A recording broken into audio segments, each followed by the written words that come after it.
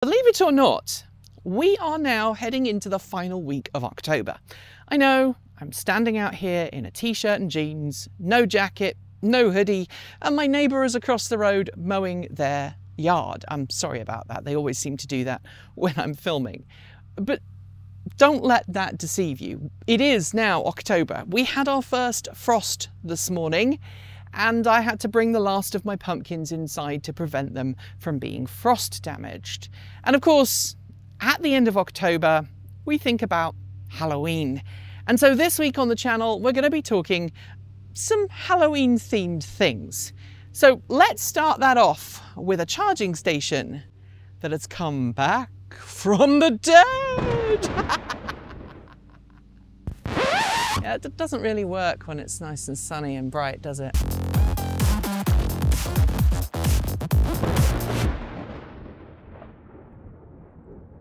For those who don't know, these are my JuiceBox charging stations. They are JuiceBox version 1 charging stations, originally made by eMotorwerks. And if you've watched this channel in the last couple of weeks, you'll know that there's a huge debacle going on right now because the company that purchased eMotorwerks a couple of years ago, EnelX, and then stopped these charging stations from working as they were originally designed, has now said that it's withdrawing from the US, and that means it's no longer going to support these charging stations. The app that was terrible, that never worked with these charging stations, at least I never got them to work, forced these charging stations, instead of being smart and intelligent and load sharing, into a very basic safe mode that meant that even though these charging stations are technically capable of delivering up to 40 amps to an EV for level 2 charging, both of these were stuck at 15 amps. You may have seen the interview, the chat that we did on the channel a couple of weeks ago with some of the folks around the Juice Rescue project, which is aiming to bring these charging stations back from their purgatory of being stuck at 15 amps each, and instead giving them back some of their smart charging capabilities using a fantastic project called the JuicePass Proxy, which has been around for a while, and also using Home Assistant and other cool stuff. There is also a separate branch of that project that is also seeking to put open EVSE hardware into these units. And originally that was my plan when these units started to misbehave, when EnelX said, you're on your own. The charging stations were fine, but I didn't want to rip these off and put a new charging station on the wall, which is wasteful and not very good, and probably would have ended up with the similar situation down the road. So I had decided I was going to put open EVSE hardware in, and we took this charging station off the wall. It was this charging station. We took this charging station off the wall, we tinkered with it, and I was about to put the guts in when the Juice Rescue project happened. So I was like, hey, I'm just going to hold off. I'm not going to do anything. I'm going to wait and see what happens. And I'm really glad I did. So Chris Howell, who is part of the Open EVSE project, is working on a drop-in replacement for the first generation JuiceBoxes. That means you'll be able to open these up, take out the original eMotorwerks controller board and put in a new one. It's not going to happen like immediately. It's coming. And I'm super excited about that. The second thing is that thanks to revisions to the JuicePass Proxy, which is now at version 0.2.2, I have finally got it so that these two charging stations can communicate with servers in my home, and I can dynamically load share again. Yeah, and my neighbor's cutting brush. I'm sorry about that.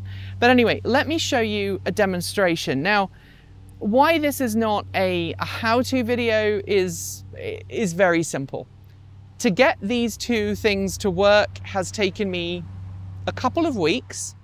Additionally, this unit right now is not working. It was working 2 or 3 days ago. I got the two charging stations to work and it was great. But now this one is no longer talking to the server I set up for it. It's not this unit's fault, it's my networking foo is not very strong. So over the weekend, I need to put this on a separate network, and then hopefully I'll be able to get this and the server talking, this and its respective server talking just fine.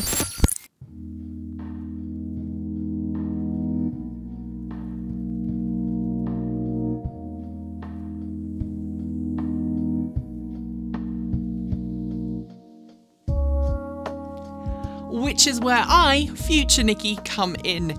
We edited this video before the weekend, but on Saturday and Sunday I was able to make so much progress on my own installation that I just wanted to share this screen recording. It is showing me plugging in one EV into the shared JuiceBoxes and that one charging station using the maximum allowable current for the pair of charging stations, 40 amps. Then I plug in a second EV and the charging stations automatically drop down to share the load between them, and at the end I unplug one of my charging stations from a vehicle, leaving the other one to ramp back up again. This is essentially the kind of functionality that my JuiceBoxes had from new out of the box before EnelX came along and screwed the pooch. It's not ready for prime time yet.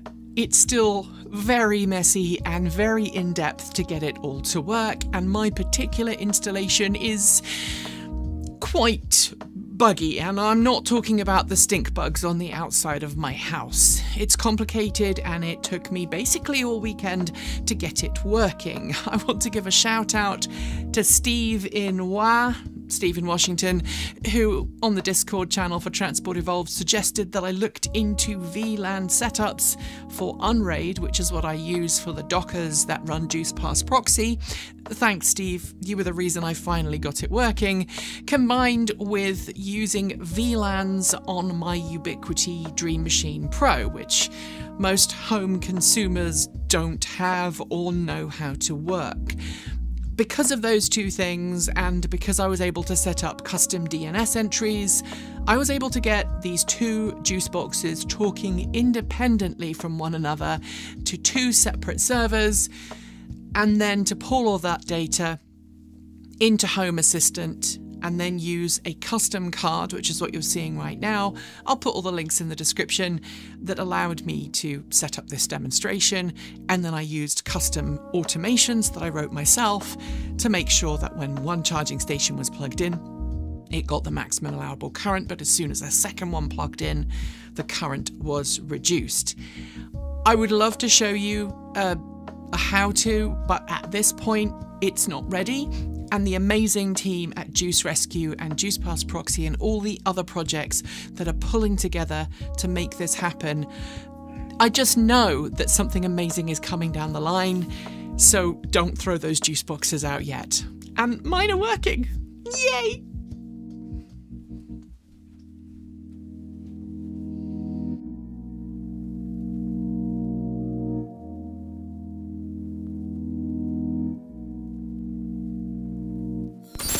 I'm really happy about this. You can see that the red light here is showing that it's charging, and the car is charging.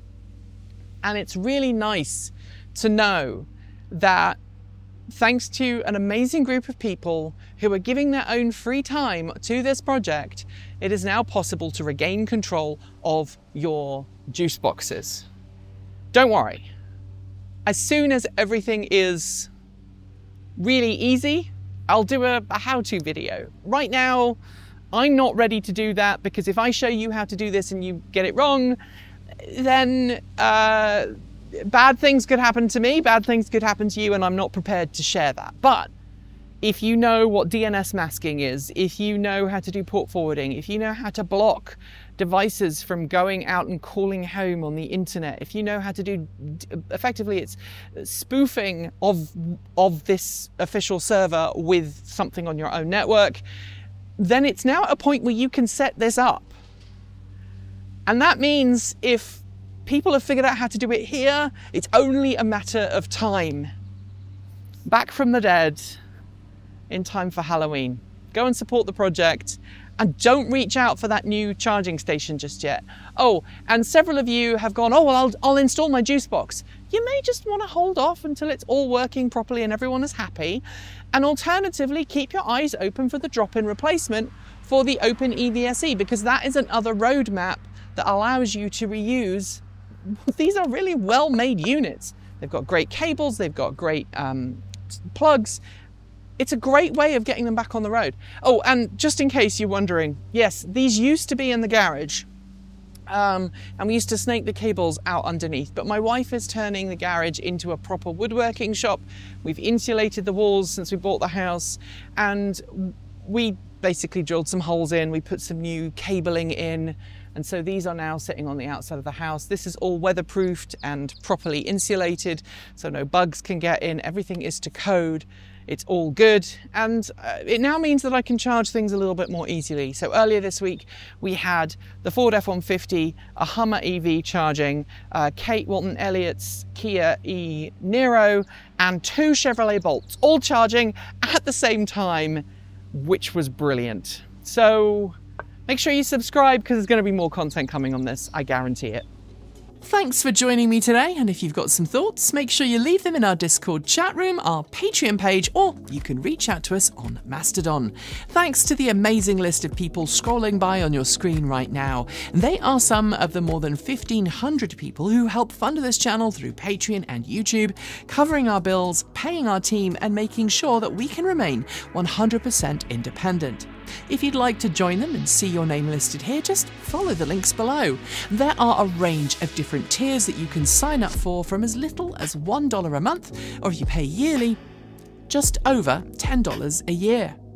A huge welcome to our newest supporters: Alan Brim, Jim, Sarah Horlock, full name, Todd Johnson, Roderick, Stuart Despain, Rupert Ronson, Larry Phoenix, Darla, Wendy Kelly Bundenbaum, and Kay. To join the list and get your shout out, become a paid Patreon member for your moment of fame. If you'd like to support us with a one-off donation, you'll also find links below to make Ko-fi and Bitcoin donations, and we even have a good old-fashioned PO box you can reach us at, address also linked below.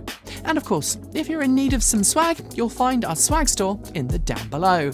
Don't forget that Halloween is coming, and we've got some great designs for the season.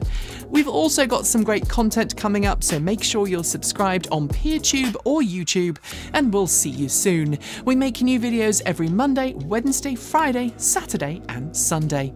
If you want more, the mighty algorithm thinks you'll like this video, but we also think this one is well worth a look. See you soon, and as always, keep evolving.